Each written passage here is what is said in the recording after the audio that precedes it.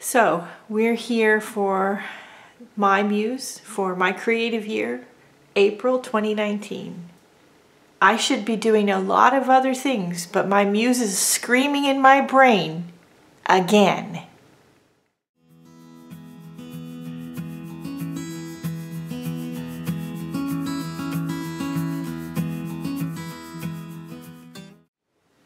So I have my 2 IKEA carts at the end of my work table. I've had them there since I moved in September. To be perfectly frank, it's not really working for me, but I wasn't sure what to do about it until a few minutes ago, and now my muse is screaming at me to fix it. So we're gonna give that a try. I'm gonna go dig something out of the spare closet that we have Christmas decorations and stuff in, and I'm gonna see what I can do to fix it, and I'm gonna speed through the process and I'll be right back.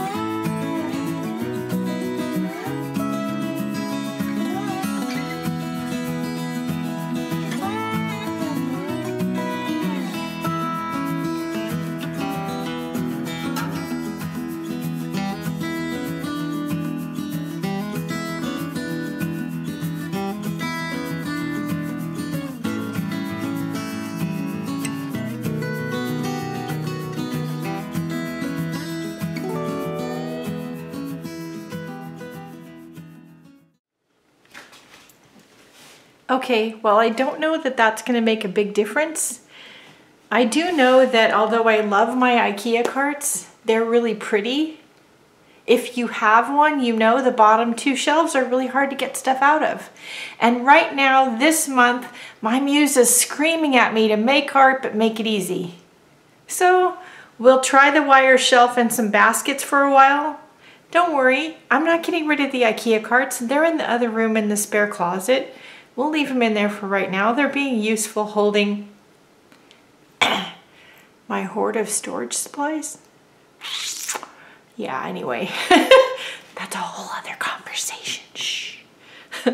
So we're gonna try this for right now, and we're gonna see what happens. I have an empty shelf right there, that I can, when I'm not journaling, bin some of this up and put it down there. I am gonna go get another white bin and put it there.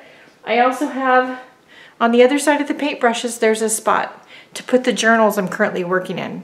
I think it's gonna work a little better for me, but we're gonna try it. Do I wish the black shelf was white or blue? Yes, but I got the black one. I can't really justify going to buy one just because it's a different color.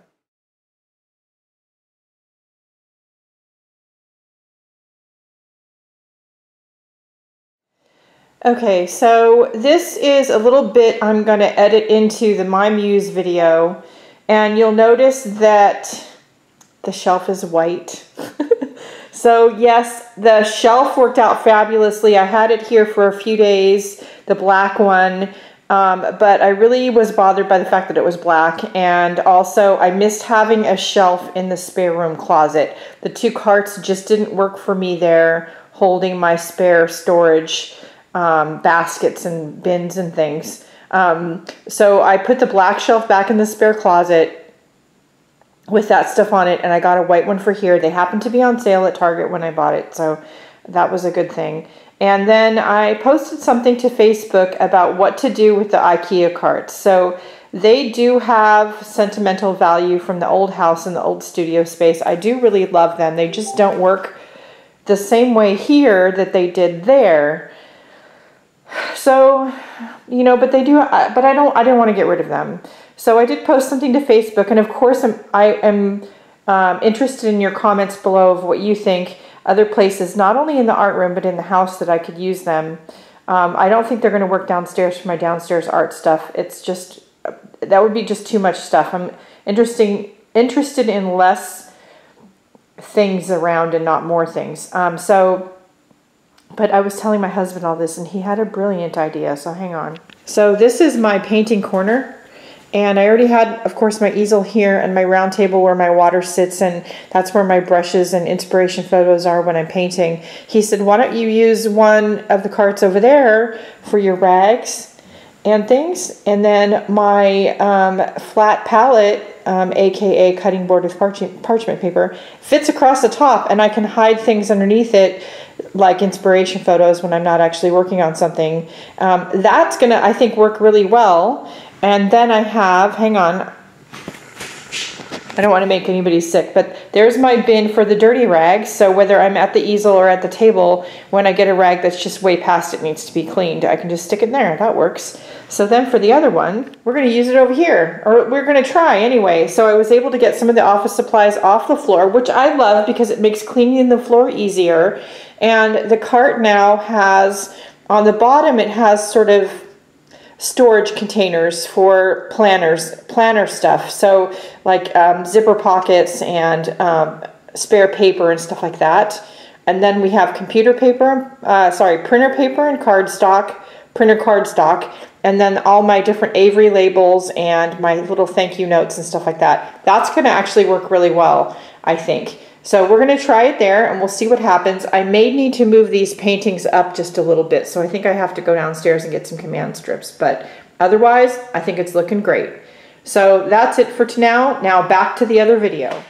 I hope this gives you some ideas of maybe what you can do in your space to maybe solve a problem this month. If your muse is screaming at you that you need to get back to making art and you need to make it easy on yourself, listen to her. Maybe she actually knows what she's talking about, maybe. If you're not part of My Creative Year and you'd like to be, it's a Facebook group where we talk about art and art journaling. We give prompts and tutorials. It's free. The link is in the description below, so check it out. Also, if you want to follow me on social media, shop in my Etsy store, my Amazon store, buy my book, buy my rubber stamps, support the free content here on YouTube by joining Patreon or putting something in my tip jar. All those links are in my link tree, which is also in the description below. So don't forget to like, share, and subscribe. Listen to your muse. She may actually know what she's talking about. And go out and have a great day. And do something nice for yourself because you deserve it. I'll see you later. Bye, guys.